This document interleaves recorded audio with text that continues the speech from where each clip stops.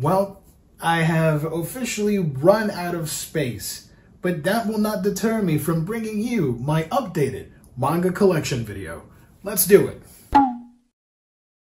Hey everybody, welcome back. Today we're going to take a look at my 2023 update for the manga collection. And as I stated in the opening clip, I really don't have room for new books. I don't know how I've been able to do it, but for the past year and a half, I've been playing Tetris with my two Kallax shelves here. I've been trying to fit everything as nice as I can. Obviously, realistically, when you look at it, you know that I'm not going to have room for all the new stuff that's coming out, because 2024 is going to be pretty chaotic with new releases, but I'm trying my best. Half of these two Kallax shelves are already filled with graphic novels from DC, Marvel, Image, Boom Studios, etc. I don't want to get rid of them, so they're kind of stuck here, and I guess I just ran out of room. So we're going to start here with the first cube. I like to organize my books alphabetically, so we're going to start with Akira Toriyama's Manga Theater. I have one volume of A Galaxy Next Door. I watched the anime, really enjoyed it, so I kind of want to go back and finish collecting this series. Alpi, The Soul Sender Volume 1, Ayashimon, Battle Angel Alita, all 6 volumes of the first series. Loved it, made a video on it if you want to check it out. Next to it, we have Blade of the Moon Princess Volume 1, and Bocchi the Rock Volume 1. Behind that, we have Battle Angel Alita Last Order. We got the 5 omnibus editions, and I only have here Last Order Volume 16, 18, and I did place an order for 19, but it didn't arrive by the time of me making this video. Volume 17 is really hard to find, so I don't have it, unfortunately, and I have not begun collecting the 3rd and final series for Battle Angel Alita. Behind all of that is Beastars, one of my all-time favorite series. I genuinely enjoyed this. Here we have all 22 volumes along with the 3 Beast Complex volumes. The cube next to it, you got Bakemonogatari sharing some space here, some real estate, with Call of the Night. Behind that, we got all of the available volumes from Black Lagoon. Next to it, one of my favorite Josei manga, Black Canvas, My So-Called Artist's Journey, all 5 volumes of that. We have the single edition of Break of Dawn, everything in one nice thick omnibus edition. And on top, we got a random volume of Black Clover. I thought I was going to get Shonen Jump series, but they're too long. They won't fit on any of the shelves, so I decided not to get any Shonen Jump material, and I'd rather read that on the official app instead. Next to it, you got Box of Light and Burn the Witch. On the next cube, I started recently getting Delicious in Dungeon. After so many people have raved about it, I wanted to get in on the action, so I got the first 2 volumes here, followed by one of my favorite series, Dinosaur Sanctuary. Love this so much. Next to it, one of the best drama mystery titles, fan favorite, Don't Call It Mystery. Here we have the first 2 omnibus editions, followed by DRCL, Dracula, Midnight Children. Behind all that, we got Die Wergilder. I butchered that, sorry. The first arc of Dragon Quest, Adventure of Dai. I am so sad that I don't think we're gonna get anything else from this. I don't know if they sold well enough. If you are interested, please do pick it up and let Viz Media know that we want more of Dragon Quest to be printed. Pretty please. From 7 Seas Entertainment, here's Die Dark, the first 5 volumes. I did get volume 6, but again, has not arrived by the time that I filmed this. Behind all of that is my collection of Demon Slayer books, all 23 volumes. I got the first 3 volumes of Dragon Quest Monsters Plus. I just never bothered getting the last 2. I should probably do that at some point. And similar with Black Clover, I started getting Dandadan, love it, but I decided to read it on the Manga Plus website. Here we have Frieren, the first 9 volumes, a phenomenal series. I'm so happy that it just blew up with the anime adaptation. Next to it, we got Hunter x Hunter. I have volume 1, and then I jump all the way to volume 32, which is past where the anime left off. At some point, I do want to get the missing volumes, but I'm in no rush. Behind all of that, we got Dr. Stone, one of my favorite Shonen Jump series, all 26 volumes. And behind that, Dorohedoro, all 23 volumes, and a loose volume of Hell's Paradise, similar to Black Clover. Eventually, I would like to own it, but for now, volume 1 will suffice. And from Udon, we got the Darkstalkers / Red Earth manga one-shot.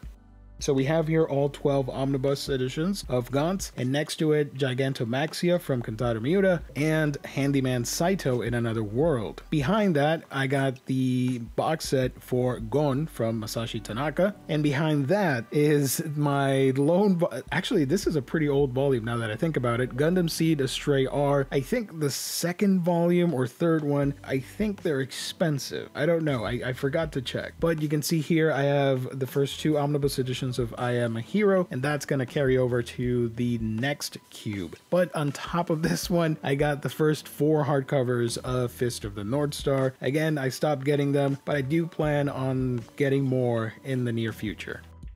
The next cube is pretty cool. Some of my favorites. We got Kemono Jihen, all of the volumes released so far. And behind that, we got half of Inspector. I've talked about it in the past. I haven't gotten the first 6 because I'm not a huge fan of the opening story arc, but I'll get it eventually. It's not too difficult to track aside from 2 of the volumes which are really out of print. Next to it is Insomniacs After School, got the first 3 volumes released, and Kowloon got the first 5 released from that series. Behind all that, we got the rest of I Am a Hero that I mentioned on the previous cube, followed by Lady Snowblood. I gotta give a shout out to my friend Josh. This was an amazing gift. I love the series. And on top, I think this is my one degenerate book out of everything, so calm down. Interspecies Reviewers, the first 8 volumes and the 2 anthology books. We got Level 1 Demon Lord and One Room Hero. I have all the volumes released so far. And next to it, I gotta give a shout out to my good friend Travis. This was an amazing gift. He was able to find Lucifer and the Biscuit Hammer and gift this to me. I am eternally grateful. And I do have a video pending on this series, so look forward to that soon-ish. I have 1 volume here of Miss Kobayashi's Dragon Maid, and it is the colored chromatic editions. I prefer the anime over the manga, but I kind of wanted to own this because it's large trim size, full color, and since I like the characters, I thought it would be a cool gimmicky thing to own. So here's volume 1. I did get volume 2, but it wasn't here when I took these pictures. Behind that row is Magical Girl Apocalypse. I got the first 16 volumes here, or the first series. There are sequels, but I haven't gotten those. And I have a single volume of Nurse Hitomi's Monster Infirmary. Behind that, we got some Rumiko Takahashi with Maison Ikoku, all 10 volumes of that, and Mermaid Saga, which I did a review on here on the channel if you want to check it out. On top, we got another mermaid book, Mermaid Scales and the Town of Sand. I got the first 3 volumes of Magi. Unfortunately, like with the other shonen stuff, I don't have room for it. I don't know when I'm going to be able to collect this, but Magi's pretty cool. The next cube, we got My Dress Up Darling, the first 10 volumes of that. Next to it is Marmalade Boy. We are 2 more books away from completing that collector's edition. That's really cool. Next to it, tucked away, you can barely see it. I took a lame photograph, sorry. Is Nana, the first volume. And next to it is Natsume's Book of Friends. I only have the first 2. I don't know why we don't have that reprinted, but I guess 1 and 2 will have to do. And here is a pretty cool experiment. I have the first 30 volumes of My Hero Academia. At that point, that's when I decided to just stop getting it for the time being. And some of My Hero Academia Vigilantes. Now what's cool here is that I found a neat trick, and that is to place egg cartons on your shelf on these Kallax, and they will act as risers essentially. So that's what I'm doing here. So I decided to test it out on this cube, and I really like how it looks. So down below we got One Piece, and this is how I collect the series. That's the one Shonen Jump title that I do collect. I just haven't gotten any of the omnibus editions as of late, but I do have 25 of them. I think these cover up to volume 75. Next to it is Oshinoko. Got the first 3 volumes of that, and on top we got the 20th anniversary edition of Paradise Kiss, Olympus, and one of my very first manga. I'm not ashamed of this. When I started collecting manga, it was Pluto by Urasawa, Samurai Deeper Kyo, and Onegai Teacher. All 3 which I started getting at Borders. Rest in peace, Borders. So Onegai Teacher is one of my all-time favorite romantic comedies. I know the anime came first, but I did not know that, and I read the manga first, and to me this was the original, and it's a lot of fun. And as you can see, it's pretty cramped in there with the whole One Piece situation, so yay. We got the Spanish editions hardcovers of Old Boy. I did get volume 3, which is the last one, but it hasn't arrived yet for this video, so I do apologize. Just imagine a third hardcover there with a canary yellow spine. That's how it's gonna look. Next to it, we got Record of Ragnarok, 8 volumes of that, and Rooster Fighter. Behind that is Prison School from Akira Hiramoto, and on top, I got some Naruto books. I love Naruto, but it's a long series, so I'm not going to get it at this point, but I do have a data book, and I got that 7th Hokage and the Scarlet Spring book thinking we were not going to get anything else. This was before Boruto was announced. So I thought, okay, I'd get this because this is like non-anime stuff and it's the end, like an epilogue. And surprise, surprise, we have a million Boruto things or whatever. Also, I got to give a shout out to my friend Alex, went to Japan and got me this awesome gift, a Japanese copy of the first volume of Naruto. So that's really cool. In the next cube, we got Rent-A-Girlfriend. So far, 21 volumes of this. Next to it, we got Sandland from Akira Toriyama and Sengoku Yoko, the first 3 volumes. Behind that, we got the final part of Prison School, and on top, we got Ran and the Grey World from Aki Irie. Next shelf is a little chaotic, but we got the first deluxe edition of Spriggan. I haven't gotten the other 3 because I haven't read volume 1, so I want to read volume 1 and find out if I really like it to get the other 3. But next to it is Sawara and the House of Monsters, one of my favorite reads of 2023, followed by Spirit Circle, one of my favorite sci-fi stories of all time. We got Succubus and Hitman 1 through 5, Sword of the Demon Hunter, the first 3 volumes of that, and behind it is Samurai Deeper Kyo. Now what's funny is that mid collecting this, orders closed, so I was left to try and complete the series via third-party sellers on Amazon, and what I ended up doing was buying from libraries across America, and that's why we have the random hardcovers here. On top, I got The Legend of Zelda Twilight Princess, all 11 volumes of that, The Brave Tuber, The Girl from the Other Side Volume 1, and the 2 one-shot compilations from Tatsuki Fujimoto.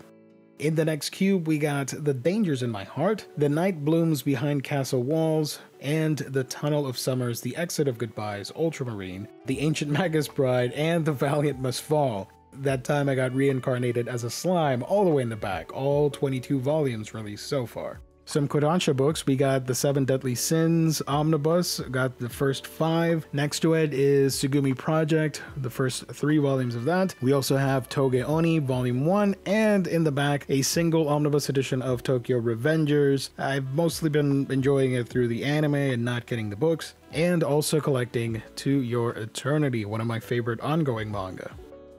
The next cube is almost all Makoto Yukimura. As you can see, we got Vinland Saga and Planets, but all the way in the back is Vagabond. Unfortunately, I am missing some volumes that are out of print. I know that the series slowly came back into print multiple times, but when I started finally buying them, volumes 2, 4, 8, and 9 just slipped through the fingers, and I haven't been able to track those down yet. The final Calyx cube here has Yakuza Reincarnation, 4 volumes of Yona the Dawn. Again, I'm not committed to owning 40 volumes of Yona. I like the series, what I've read so far, but we'll see what happens with that, because I do want to own it, but it's a huge commitment. Next to it, we got Yokohama Kaidashi Kiko, the deluxe editions, the first 3 out of 5, 1 volume of Witch of Thistle Castle from Titan Manga, and at the back, we got Wave Listen to Me, Wolfsmund, and finally, World End Solte. If we zoom back all the way at the top of the shelf, we got my Berserk Deluxe hardcovers, the Sailor Moon Eternal editions, and Blade of the Immortal. Here's a closer look at all 3 next to my Hellboy figures from Mesco. Now, I don't know if I want to collect more of the Dark Horse Deluxe hardcover manga, because it is tempting. I mean, I would only have to get Hellsing, and now Trigun is upcoming, so I don't know. Do I want a complete set of that, even though I don't have any room? We'll see. I could always just stack books on top of each other, right? So in one of my closets that I used to store all the extra stuff like books, movies, figures, etc., I separated a small section for all my Pokemon related stuff. I call that the Pokemon Cube shelf. As you can see here, it mostly has the Pokemon Adventures manga. I love Pokemon, it's my favorite video game franchise of all time, and I love the manga as well. So in this collection we have the first 2 box sets for the series, and then I switched on over to the collector's editions, the large trim size style. Next to it, you can barely see it, but it's there, is the Diamond and Pearl box set, and in the front row we got the Mystery Dungeon spin-off volume. We got Heart Gold and Soul Silver, Black and White 2, and X and Y. I am excited for Alpha Sapphire and Omega Ruby next year, and I'm pretty sure we're gonna get the announcement for Sun and Moon as well as Sword and Shield. The final shelf that we're going to take a look at is the one where I keep all my media stuff like my Nintendo Switch and PlayStation 4. It has extra cubes that I am using for books, and I decided to use the 4 cubes here to store creator-centric books. The first cube obviously being the Junji Ito section. It started all the way back when I got Uzumaki, fell in love with Ito's writing and art style, so I've been getting all the Ito releases from Viz Media. We got Uzumaki, Gyo, Tomie, and then it continues on to the newest release, which was Mimi's Tales of Terror. And I do have the other non-Viz releases for Cat Diary and Dissolving Classroom. In the back, out of focus, you can barely see it, is a trade paperback of Ghost in the Shell, the first story. Next to it is Hotel Harbor View, and at the top we got A Terrified Teacher at Ghoul School. The next cube has a bunch of books from other favorite creators of mine. We got Inio Asano with Dead Dead Demons Dead Dead Destruction. I don't have all of it yet. I have the first 9, and behind it is Goodnight Punpun, A Girl on the Shore, and at the back Nijigahara Holograph, the oversized hardcover. Other creators that you can spot in this cube: Shuzo Oshimi, I got Happiness and The Flowers of Evil complete editions. Over at the front, Satoshi Kon books, I got Tropic of the Sea and Opus. I'm missing Seraphim and the Dream Fossil collection. And next to Dead Dead Demons, a bunch of Tezuka books like Blackjack, Bomba, and Princess Knight. That third black shelf cube belongs to Naoki Urasawa with Monster, Asadora, and Pluto. I have the all-in-one Death Note box set, and behind it you can see Tekkon Kinkrit, black and white. The final cube here is dedicated to Taiyo Matsumoto. You can see Sunny, number 5. I got some Miyazaki with Shuuna's Journey and Nausicaa of the Valley of the Wind. And at the front, dedicated to my love of yokai, we got Cat-Eyed Boy by Kazuo Mez, the first hardcover. And next to it, from my favorite mangaka Shigeru Mizuki, we got Tono Monogatari, Nononba, and the Gegege no Kitaro books. So there it is, folks, the 2023 collection update for my manga. I hope that by next year it'll be a different scenario. We'll see what ends up happening. Either I sell some things or a new shelf happens miraculously. I don't know. Stay tuned. I am going to keep getting some new releases. I'm going to be super selective in the future with that, but yeah. Stay tuned for more content. Thank you everybody for tuning in. God bless. Stay safe out there. I will catch all of you on our next video.